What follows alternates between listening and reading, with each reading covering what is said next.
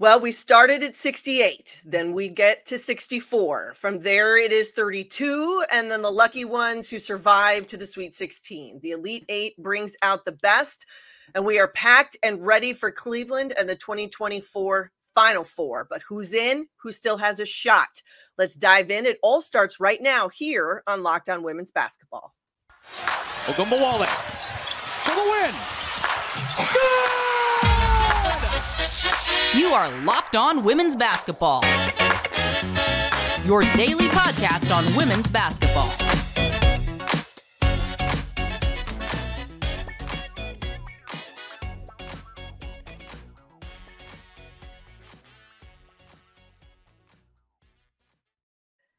Happy Monday, friends. It is April 1st, 2024. Spring is in the air. We've had opening day in Major League Baseball. They tell me I think that the Masters is coming up. And oh, thank goodness, we still get at least one more week of college basketball. Hi, everybody. I am Missy Heidrick, national correspondent at The Next. Thank you for making Locked On Women's Basketball your first listen every day. We are free and available wherever you get your podcasts and on YouTube. Part of the Locked On Podcast Network, your team every day. You can follow me at Missy Heidrick, and then be sure to follow this podcast at Locked On WBB. Then you take yourself over to The Next, www.thenexthoops.com, for all of the amazing coverage and content with my colleagues there at The Next. Well, there are no April Fool's jokes here, I promise. The 2024 NCAA tournament has yet again been a fantastic display of women's college basketball. As the game grows and grows to new heights with massive numbers and eyeballs that are watching and attending, we have 2 out of 4 that are set for the Final Four. Who will get the coveted last 2 spots? Here to help us break it all down, one of my amazing colleagues at The Next, a veteran of covering women's sports across the country and women's basketball, and she just so happens to be in Portland, site of 2 regionals. Hello, Michelle Smith. Good morning to you out there on the West Coast. All right, let's start first by talking about the games and the players and the matchups and the people that we saw first and foremost. We've got 2 teams that are into the Final Four, one of which you have seen with your eyes there in Portland. It has been quite a run for this NC State team, who not only had to knock off the number 2 seed in Stanford in the Sweet 16, but then had to take down Texas yesterday to get themselves to the Final Four. Talk a little bit about what you've seen on the floor in Portland and what this NC State team brought that has made it to this magical run that's going to get them to Cleveland. Yeah. So I'm not sure, as we've talked about the names and the teams and the matchups and whatever, NC State wasn't really on my radar in terms of getting a spot in Cleveland. And I know I'm way out on the West Coast, and so maybe I've got a little West Coast bias happening. I don't know. But NC State wasn't necessarily on my radar, but they've come in like a team that thinks that they belong here and played like a team that belongs here.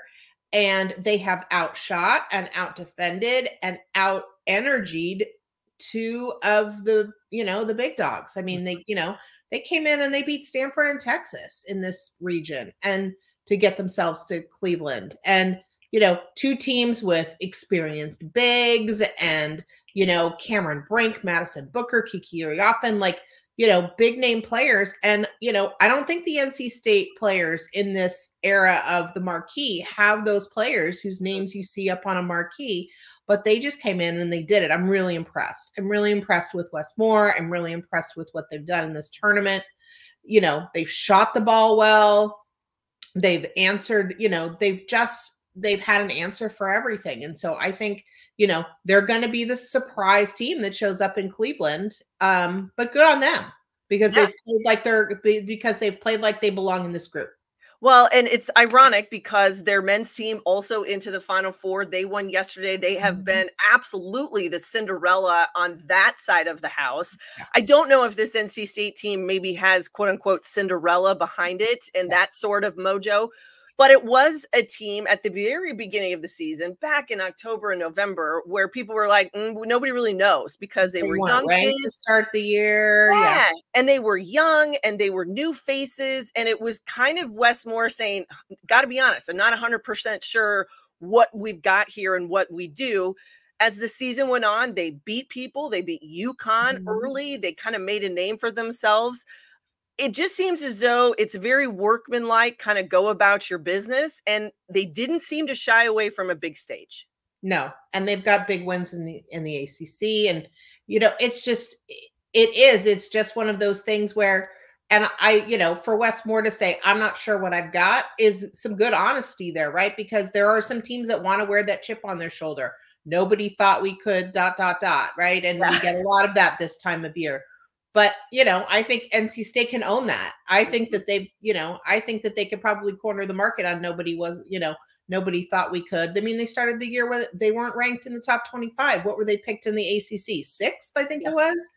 And we'll jump over to the other side to a team that was picked 10th in the Pac-12 who ended up going toe-to-toe for a decent amount of the game with South Carolina. Like, there's sometimes, and I've written this, sometimes you don't know what a team has. It's getting harder with the transfer portal, with the chemistry, with the mix, with how's a team going to do when players haven't really played together yet.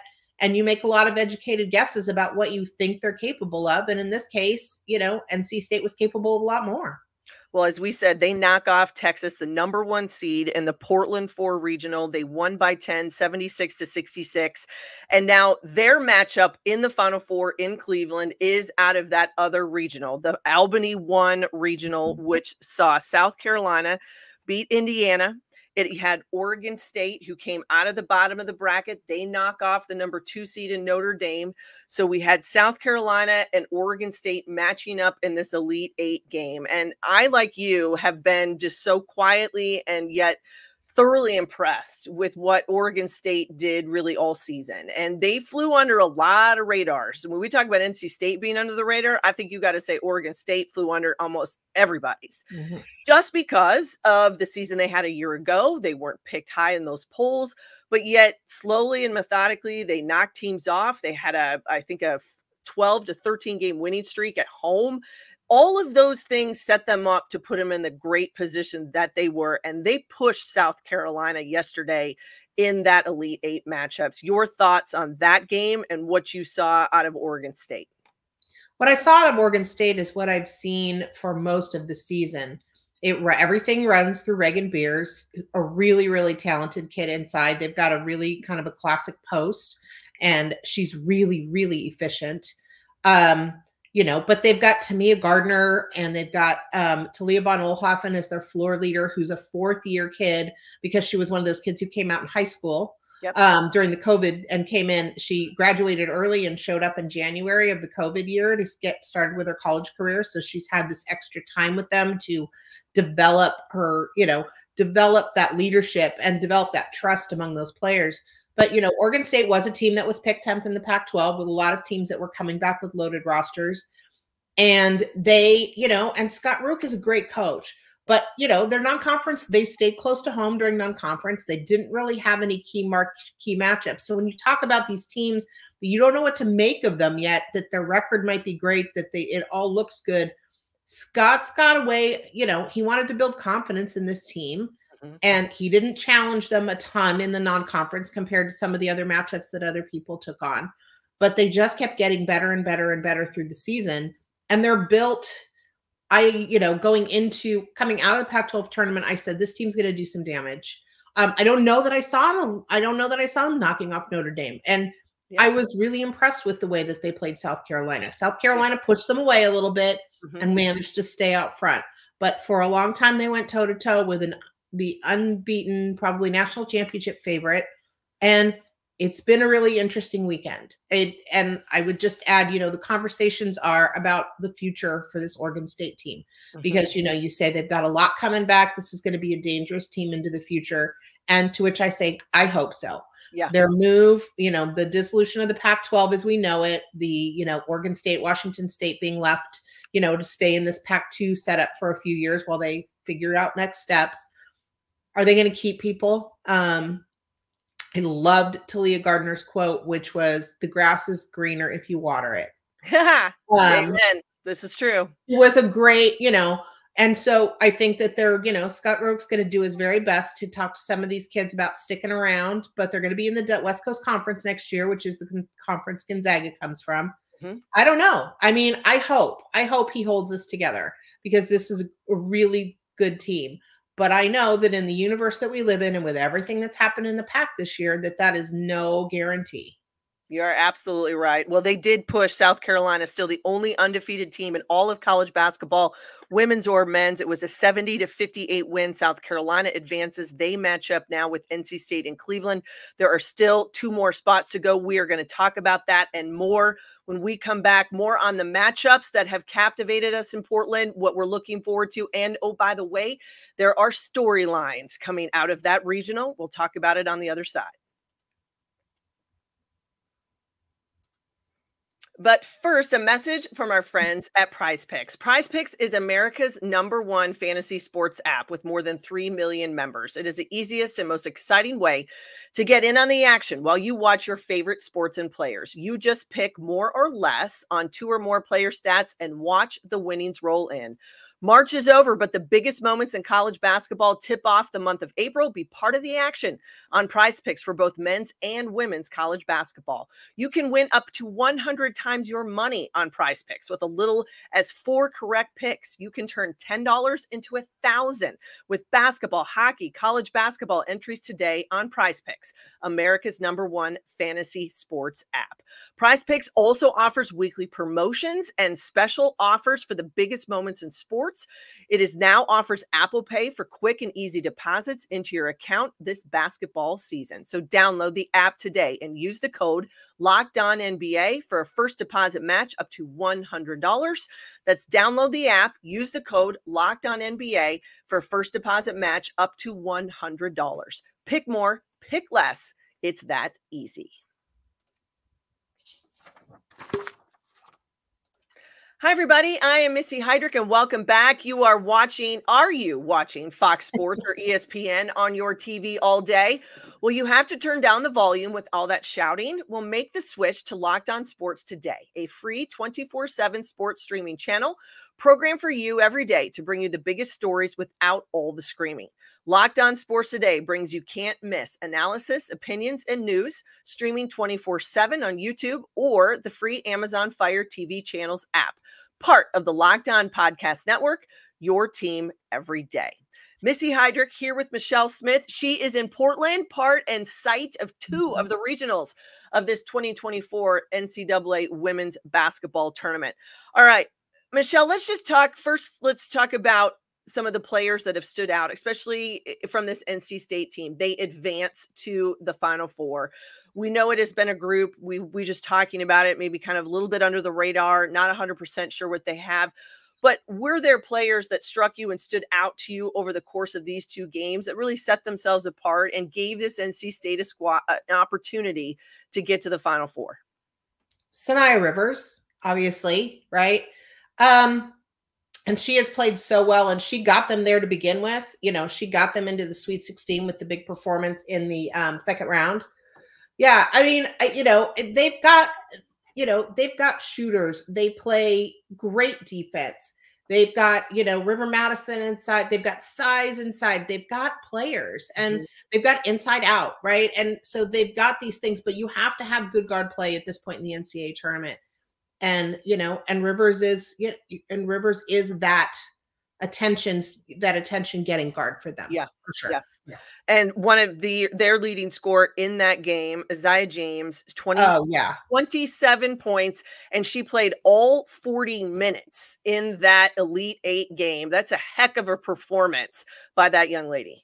Well, and let's talk about Isaiah James. I didn't mean to leave her out, but, and what she did against Stanford. I mean, she had a 25-point second half against Stanford when they were down and, and then they came roaring back in that game and, past Stanford going away. And James was, hitting shots. And yeah, I mean, Isaiah James has had, I think, a breakout tournament for sure. Well, and if you look at any of the box scores, I think of all of their games throughout the NCAA tournament, yeah, there's been big score. It could have been James, as you said, with a big performance against Stanford. She has it again against Texas, but it's also balance on that stat sheet and balance in the scoring column, balance in the rebounding column. They don't turn it over a lot. Like all of these things set up to be a really good team that I think can push and challenge anybody once you put them on a neutral court and you put them into a stage like the Final Four.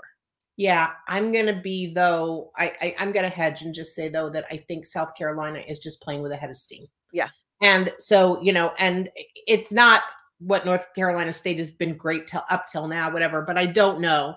I just don't know if anybody's going to knock off South Carolina in this tournament at the way that they're playing, with the toughness that they're playing. Mm-hmm. They are getting pushed and they are responding, and they're getting big shots from Raven Johnson, and Camila Cardoza is playing great, and Tahina Paopao is such a steady floor leader for them and whatever. But I don't know. I don't know. I think that there's a lot of momentum with South Carolina right now. I absolutely agree. And to me, it goes with the idea that if you want to be the best, you've got to beat the best. And right now, nobody has found the formula to knock off South Carolina. They haven't done it. As we said, they've been pushed. They've had people kind of put their backs against the wall, and they have responded. And I'll point out, from freshman Tessa Johnson, 15 points in 21 minutes off the bench yesterday in their win over Oregon State. That just talks about depth. No one, I think, has the depth that South Carolina has left in this tournament. Yeah, and depth is a big deal when you've played this grind. When you're on the third weekend of this grind, you need depth. You need to be able to bring somebody off the bench and have them do what it is that you need them to do. Absolutely. All right. We can't talk about Portland apparently without a little bit of drama and a little bit of craziness that has happened. For everyone that maybe didn't get the full download, there has been a controversy and whole thing. It was realized prior to the game starting yesterday that there were some lines on the court that weren't even and equal. Can you give us the Cliff Notes version and what happened and what will happen? Because there's still another game to be played there today. Yes, there is. And it's a big one. and it's a significant one. So apparently, according to reports, a fan in the stands had an upper view, a higher view of the court, and noticed that the 3-point arcs were not equal.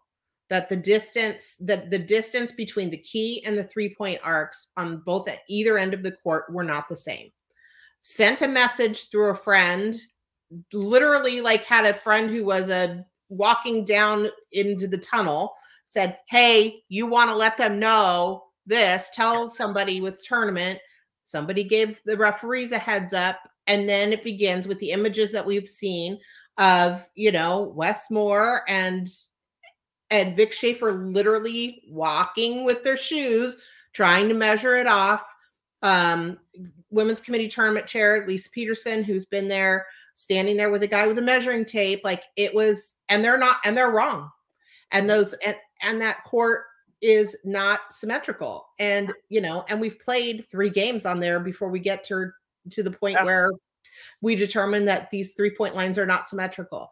So the NCAA has issued a statement, and they have placed the responsibility on the floor, the manufacturer of the floor, and they have said it will be fixed by today. So I thought what was interesting and disappointing yesterday was that the coaches agreed to play on the court as it was, based on the fact that it would take about an hour to repair and they were going to lose their ABC broadcast window. Yeah. And I just wish that wasn't a choice they had to make. Yeah. And under those circumstances, right? Everybody could have waited an hour for them to get it right. Mm-hmm. But, this idea of losing the television broadcast window and the importance of that, I don't know. I'm disappointed that they had to be put in that position to make a choice, because I wouldn't have minded seeing them try and fix it on the spot, but I don't know what that would have taken, by the way. I don't want to say that I understand what it would have been, and maybe a taped off floor would have been more confusing for their players. Mm-hmm. And maybe it was just, you were going to roll with what it was, but they have said it's going to be ready today. So, and they have just a small matchup that not a lot of people might watch today with UConn and USC and Paige and Juju, and so they're going to fix it. Yeah, well, that's good. But what a mess. Yeah.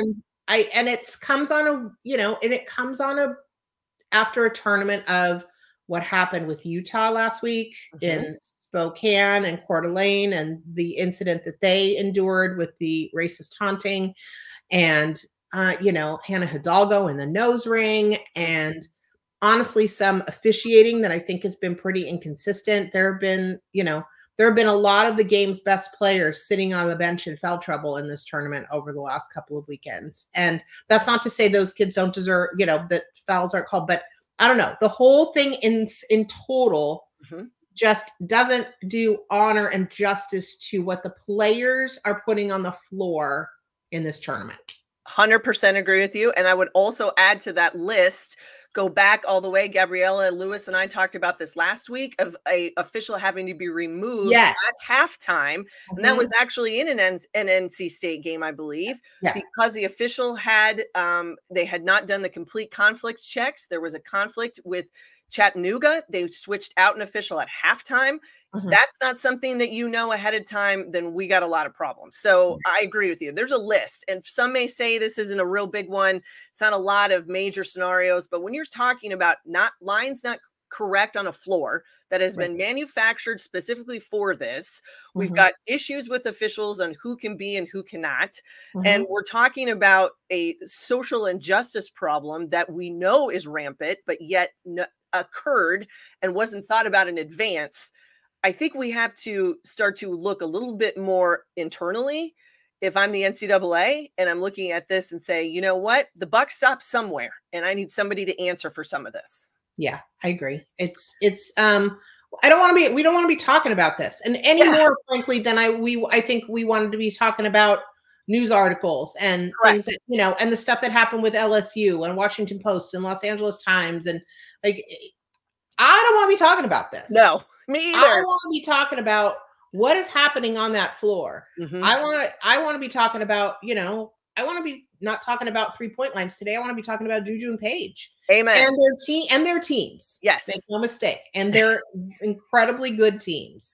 Well, when we come back, that is what we are going to do, because we've got 2 spots left in the Final Four in Cleveland. Albany 2, Portland 3 regional finals. They are tonight. We're going to talk about it with Michelle in just a moment. Well, Fire TV is your destination for sports, from live games to highlights to in-depth. The Fire TV stick that you can plug into your existing TV. It provides access to millions of movies and TV episodes, as well as free and live TV. Whether it's opening weekend for baseball or the college basketball tournament, you're going to want to have a Fire TV. Fire TV recently created Fire TV channels to deliver a constant supply of the latest videos from your favorite sports brands, all for free. That includes all of us at Locked On and most of the big pro leagues and college conferences as well. Fire TV channels let you dive into all of the game analysis, highlights, and more to keep you up to date on the latest in the world of sports. March Madness, NBA, MLB, and lots more. Not to mention great news, entertainment, gaming, travel, cooking videos, everything. Check out Fire TV channels on Fire TV and Alexa devices. If you haven't checked out Fire TV channels, well, you absolutely should. Trust me on this. To learn more, visit www.amazon.com/LockedOnFireTV.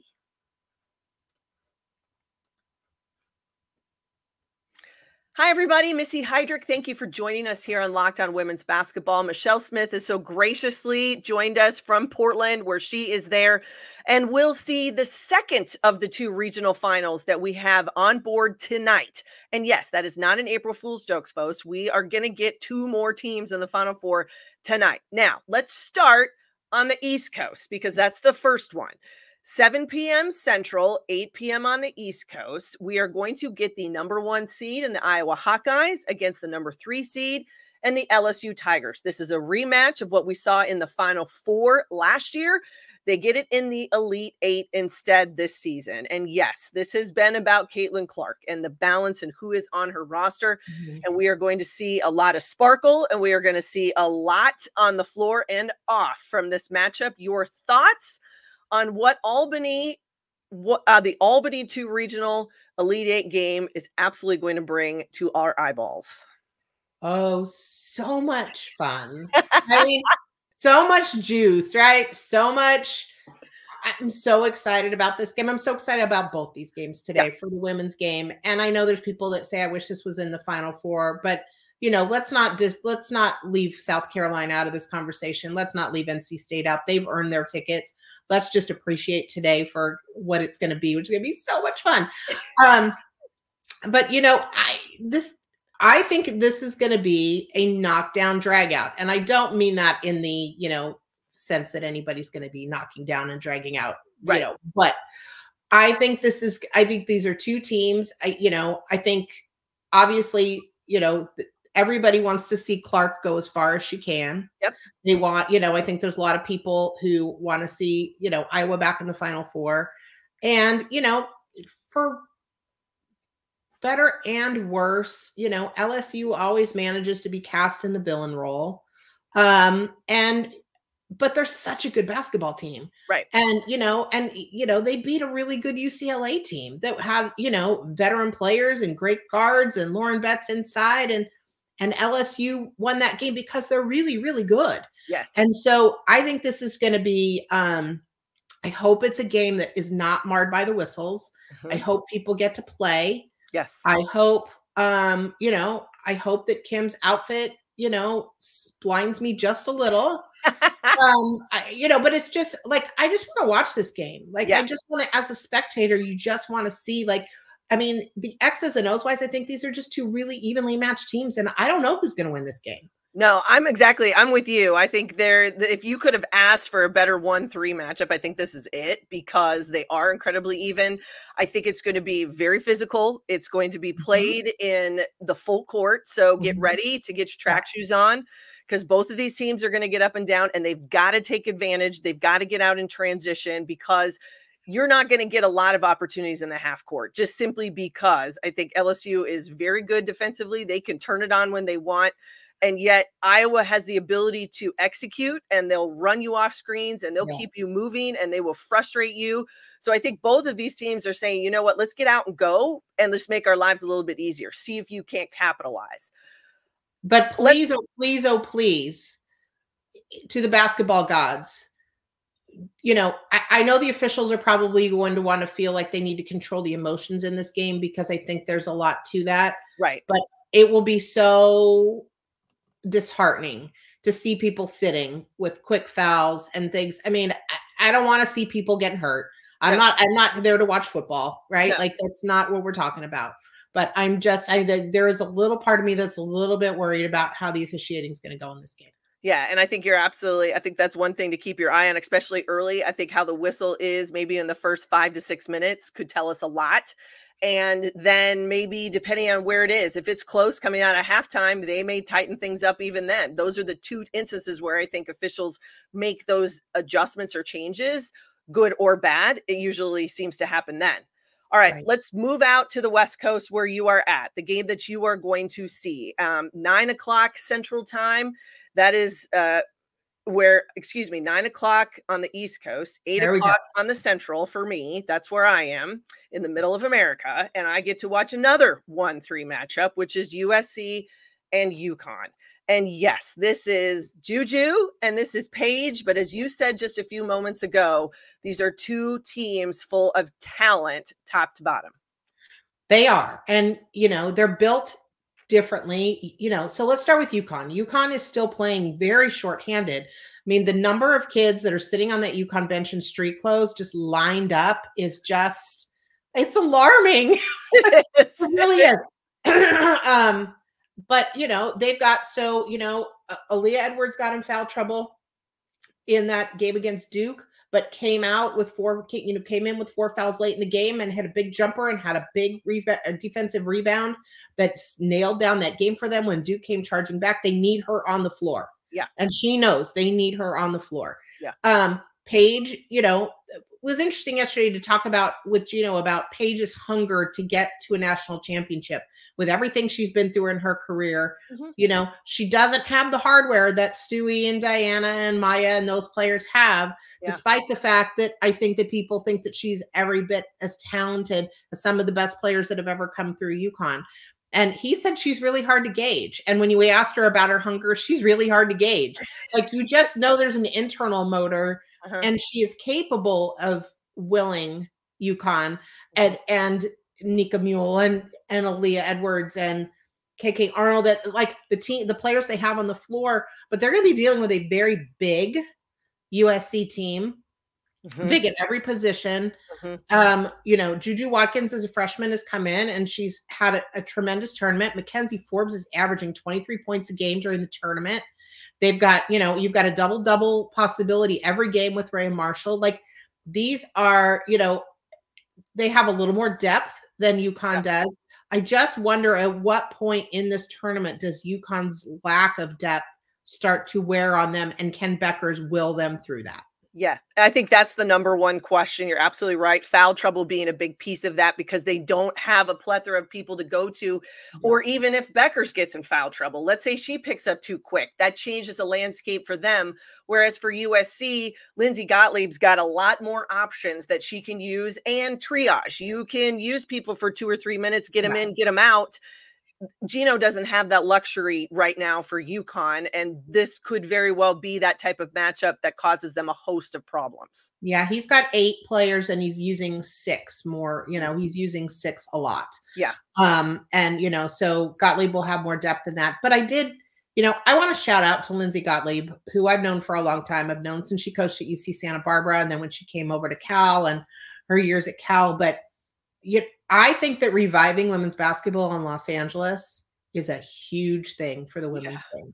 Yeah. I think it's, bringing, and Corey, and to some degree with Corey and UCLA, and I don't want to, and discount what's happened at UCLA, but women's basketball is back in LA. And, for her to embrace, for Lindsay to say to Cheryl Miller and Tina Thompson, those players, that the door is always open for you and that we want people to know what you did through what we're doing, and rebuilding that USC women's basketball history and making it a place where, in a show business town, it's pretty damn entertaining. Yeah. But I just think that rebuilding women's basketball in Los Angeles is going to be huge for women's basketball. And I want to give a lot of credit to Lindsay Gottlieb for laying that foundation, because it's exciting, and it's exciting to see, and we know that Gottlieb is a player's coach. She always has been. She's a player who wants to talk. There's not a lot of bombast. It's not about her. She's such a thoughtful human, just in general, but a lot of credit to Lindsay Gottlieb for what she's done at USC. Well, and she kept Juju Watkins at home. I mean, that's a homegrown kid from the Los Angeles area that said, you know what, this is where I want to be. This is what I want to do. And now they have a chance to get back to the biggest stage and the Final Four if they can beat UConn today. And as you said, couldn't be better for LA to be a women's basketball destination yet again, and kind of fun to have rivalries. UCLA and USC being a women's basketball rivalry again, it's not a bad thing whatsoever for anybody involved. It is not. And it gets the LA media market engaged, and there's just a million reasons why it's good. I think it's good for the Sparks. I think it's good for the W. I think to have the LA media market engaged in women's basketball when they haven't been to the degree that we wish they were for a long time is huge. Yeah. And, Juju Watkins gets a lot of credit for that, but Lindsay got her there. Lindsay built this team that's 1 game away from going to a Final Four. And, it's a ton of credit for me. No doubt about it. All right. That is 9 o'clock on the East Coast, 8 o'clock in the Central Time Zone, 6 o'clock where Michelle is. She will be on site for USC and UConn, the 1 versus the 3 seed. I'm not going to ask you for a projection. I'm not going to have you try to predict this game because I think both of these ones we're going to see tonight are too hard to predict. But I want everybody to know, where are they going to find Michelle as she goes through the rest of today and into tonight? You're going to find me at the Next, and you're going to find me on Twitter at MaxSmith413. Twitter X, what do we call it? So you're going to find me, you're going to find me there, and you're going to find me courtside, which I'm so excited for. I love those courtside seats, the things you get to see and hear, and you just got to keep your head up in case, basketball player comes flying at you. But it's all going to be so good. And I don't want to predict it. I just want to enjoy it. I just want to absorb it. Yeah, absolutely. And that's where we are at tonight. We've got 2 spots, everybody. 2 are into Cleveland. They've punched their tickets, South Carolina and NC State. 2 more tonight, and that will be the Iowa LSU matchup first, and then USC and UConn. Thank you, everybody, for joining us here on Locked On Women's Basketball. Come back all this week, more setup as we head to the Final Four and all of the news in college basketball and on the international front and in the WNBA, because that is right around the corner. We've got you covered at the Next. That's where you find Michelle and all of my other amazing colleagues. Well, Locked On has launched the first ever national sports 24/7 streaming channel on YouTube, and now it's also available on Amazon Fire TV in the free Fire TV channels app. Locked On Sports Today is here for you 24/7, covering the top sports stories of the day with the local experts of Locked On, plus our national shows covering every league. Find Locked On Sports Today now available on the free Fire TV channels app. Thank you, everybody. Enjoy the rest of this Elite Eight. We will see you down the road. Cleveland is right around the corner. Have a fantastic week.